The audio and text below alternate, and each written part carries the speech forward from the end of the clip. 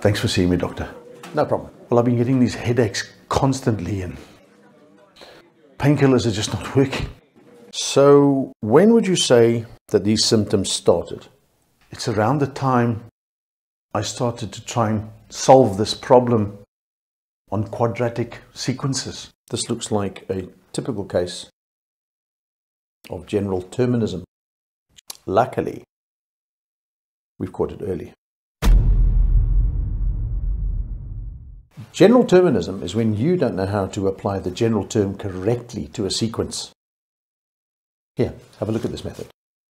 The term for a quadratic sequence is a quadratic equation. We just need to find the values for A, B, and C. To solve for A, we need to find the second difference. So we find the differences between each term and then find the differences between those differences. Now we have a formula that says the second difference is equal to 2 times A. So we can solve for the value of A. We have another formula that says 3A plus B is equal to the first difference. Make sure that you use the first of the first differences. Since we know A, we can substitute and solve for B. We have one more formula that says that A plus B plus C is equal to the first term.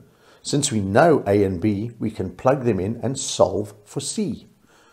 Now we have all the unknowns, so we have our final general term. Wow, that makes so much sense. Well, I've written you a prescription. You need to try these at home. And if you can't get to the final answers, you will have to come back for a follow-up. See? Easy as pie. But remember, we only use that for circles.